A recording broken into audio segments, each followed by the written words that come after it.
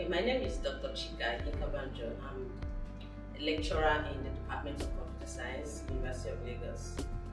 I'm a senior lecturer in that department, and I just started a lab called the Artificial Intelligence and Robotics Lab, where we try to grow students and develop students in the area of AI and robotics.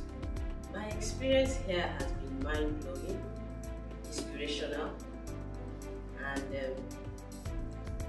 and I can say that I never thought it was going to be like this. First of all, I want to give thanks to Mr. Ausso Leadership, who is actually an alumnus of the University of Lagos Computer Science Department, for giving me the scholarship to be here. I'm so grateful. I remember meeting him last year when we wanted to do a program in the University of Lagos, and we spoke with him, and he actually connected us to CWG for the AI and the robotic competition. And he told us that this year he was going to surprise us. And I'm so happy that this is the first surprise by getting a scholarship to attend this masterclass. And the class has been so inspirational. Ambience of the environment is different. It's actually, you won't even know that you're in Lagos, talk less of being in Nigeria. Because I've been to the MIT and I saw their entrepreneur center.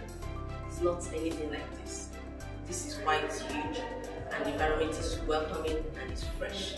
I remember the Vice Chancellor saying that they're going to inculcate Entrepreneur 101 for all faculties, everybody in the institution. And it is very important because we are supposed to be the research institute, churning out solutions to problems for companies, and should be able to market these solutions that students are churning out. So it's entrepreneur